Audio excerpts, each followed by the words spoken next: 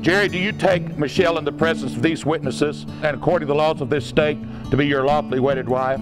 I do. Okay. I do. Okay. Michelle, do you take Jerry in the presence of these witnesses and according to the laws of this state to be your lawfully wedded husband? I do.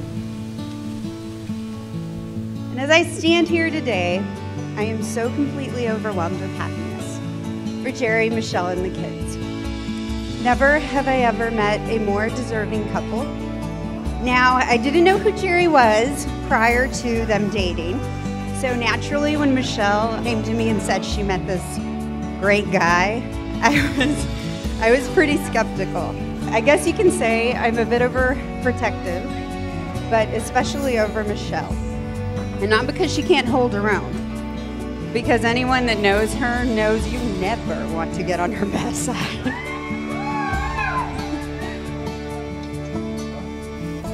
So when I finally did meet Jerry, I was put at ease.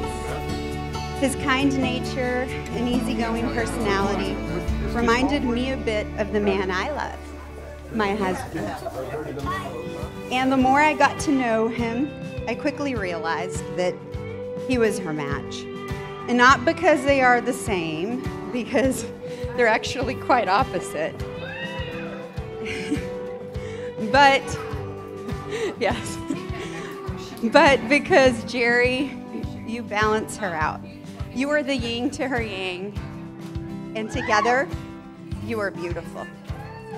You share the same dreams, visions, and together always aspire more.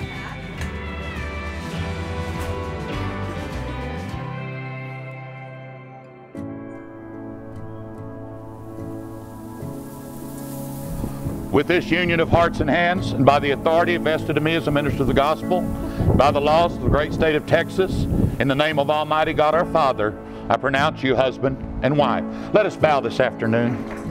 Father, as we come to you right now in the name of Jesus, I thank you for these two special people. I thank you, God, that you have allowed them to come into my life to even enrich my life, Father. And I thank you that many that sit in this crowd, if not all, can say the same thing. I thank you, Father, that you're going to bless them and continue as this family comes together as one, Lord God, and continues as one. I thank you that blessing overtakes them in every way. We give you honor, praise, and glory for your presence that's here at this occasion today, because all hearts are made happy because of the love we see in this precious couple. We give you glory and praise for it in Jesus' name. Amen. Amen. Now, you may kiss your bride. Wow. Wow. And now may the Lord bless thee and keep thee. The Lord make his face to shine upon thee and be gracious unto thee. The Lord lift up his countenance upon thee and give thee peace. In Jesus' name, amen. Ladies and gentlemen, may I present to you Mr. and Mrs. Jerry Krochgar.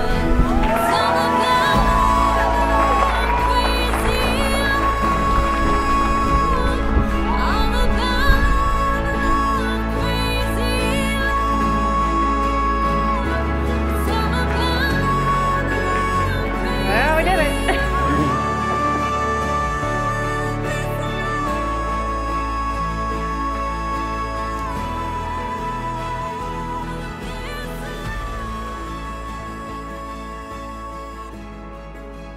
In my life, I've searched for many things.